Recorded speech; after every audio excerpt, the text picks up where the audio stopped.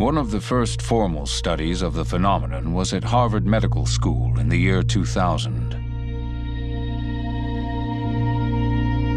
Participants played the game for 7 hours each, spread over the course of 3 days. Remarkably, 63% of the participants, almost 2/3, reported seeing imagery from the game hours after they finished playing, often just as they were falling asleep. This fact on its own was newsworthy. But even more surprising, amnesic patients with brain damage that prevents them from forming new memories also reported seeing game imagery well after they'd finished playing. These participants were unable to recall having ever played the game, but their descriptions matched those of players with perfect memories.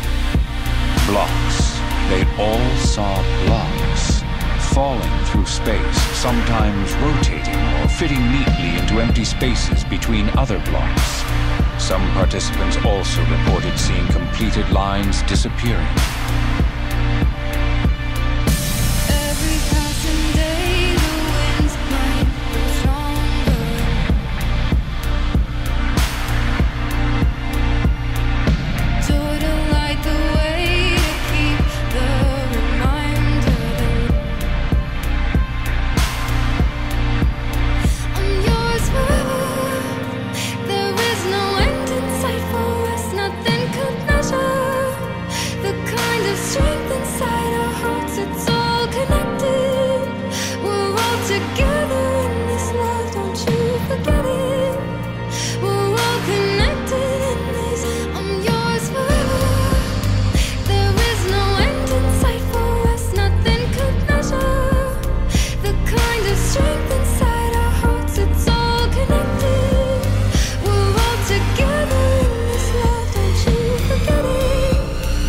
Researchers gave this phenomenon a name: